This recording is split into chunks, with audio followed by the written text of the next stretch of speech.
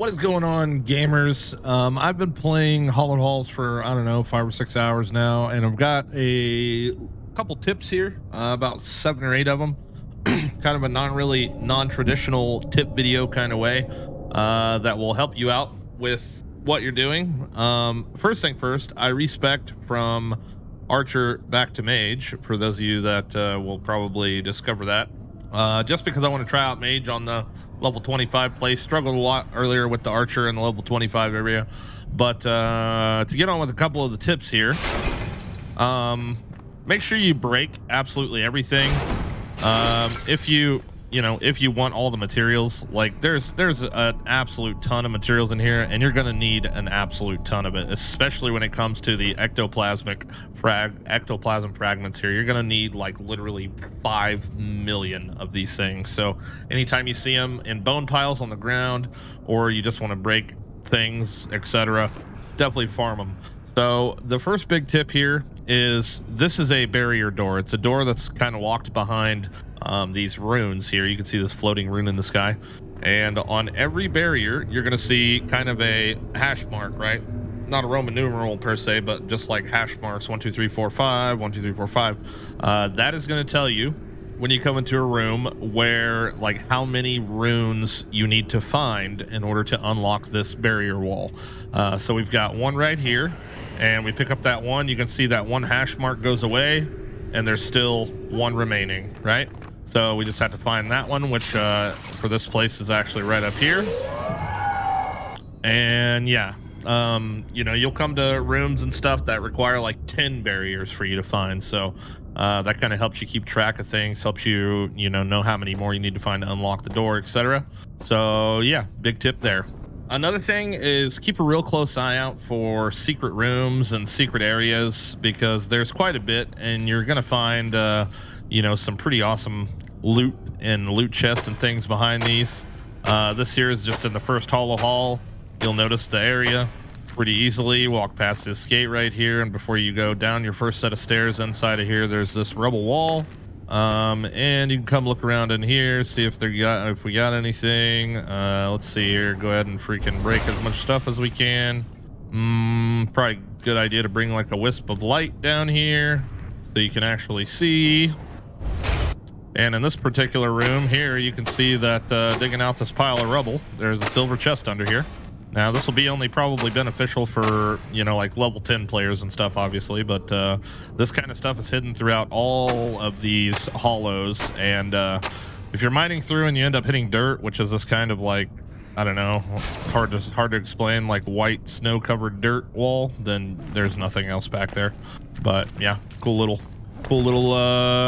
hide and seek type of things. Hidden doors everywhere as well. I'll see if I can find one in this video to show you. Now, almost anytime you make it to a checkpoint here like this, there's going to be a repair station. Of course, there wouldn't be the time that I, say something about it. But most of the time, there's a repair anvil, from what I've seen at these little save spots that you can, repair your tools, because they will break. So make sure you keep track of that. Don't end up with dead or broken tools. Also, another really cool tip that doesn't exactly have to do with Hollow Halls, but did come with this update, and you guys are going to shit when you hear this, is the fact that we can now grow the resin trees. The trees that we go farm, the yellow and red trees for resin. And resin is such a pain in the butt to get. Yep. I had a developer in my chat that was like, I was bitching about resin, and they said, well, you can grow the resin tree now. So yeah, that's freaking huge. Yeah, because I was complaining about how much all the new lamps cost so much resin. So now we can craft resin. Freaking dope.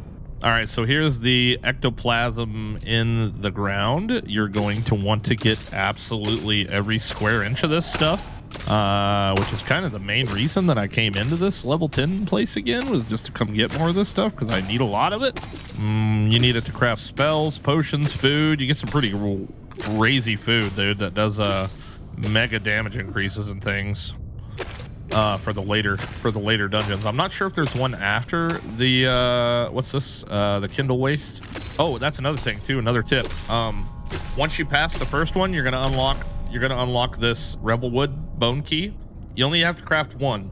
One key will unlock everything that you need the key for in the Rebelwood dungeon. Same as the Nomad, same as the Kindle Waste. When I very first crafted this, I crafted 10 of them, and they're like 100 freaking little green stuff a piece, ectoplasm a piece.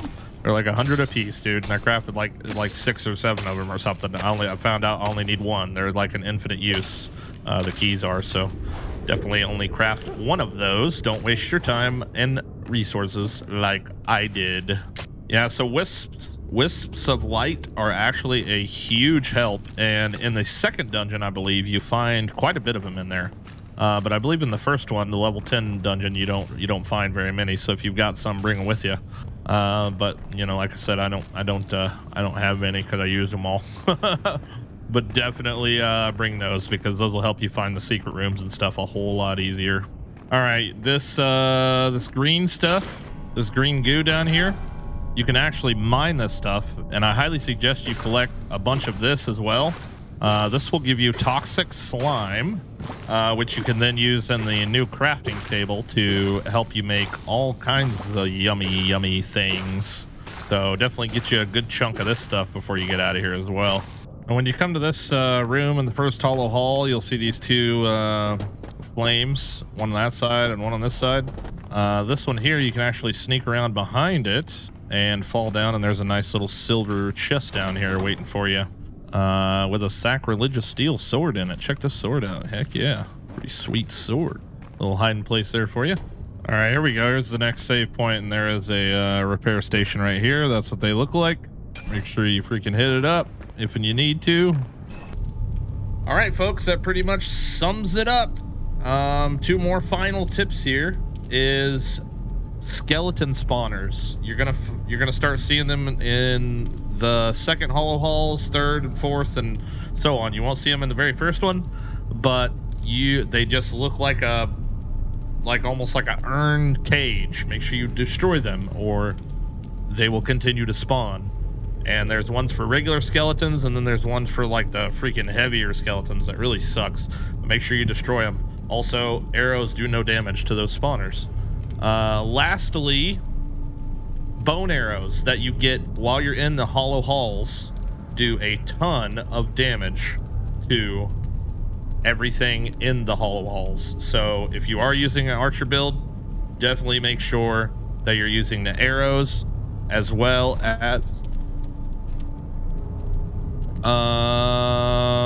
actually, I don't know if the bone channel does.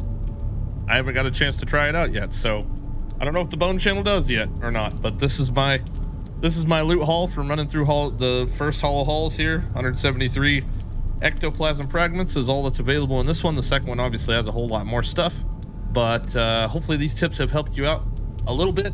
Kind of a short video, crash course on this stuff, everything I've learned over the last couple hours, but hopefully you guys find some sort of value in this. And please do me a favor, hit the like button, consider subscribing if you like this video and like Enshrouded and like other in survival games, and I will talk to you guys on the next one. Peace out.